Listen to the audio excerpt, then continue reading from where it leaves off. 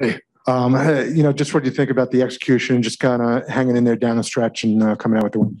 yeah, I mean, it was obviously on the one hand, I felt it was closer than it needed to be. On the other hand, we found a way. We got some stops, got some rebounds, and made plays. Obviously, James Johnson had a big three free throws, and Kevin made some big plays down the stretch, and James was great most of the night. So I thought everyone chipped in and held them to 49 in the second half.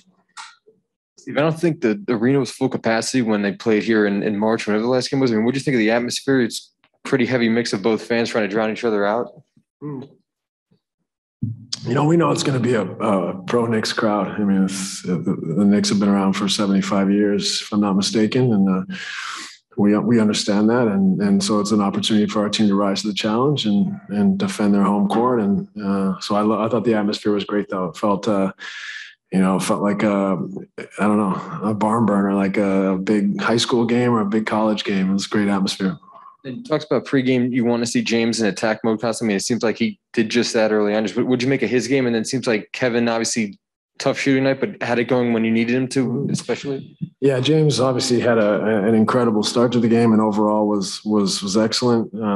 Kevin wasn't himself for a lot of the night, but popped up in the fourth quarter and was great and made some big plays. Also had 9 assists, so he was huge for us down the stretch.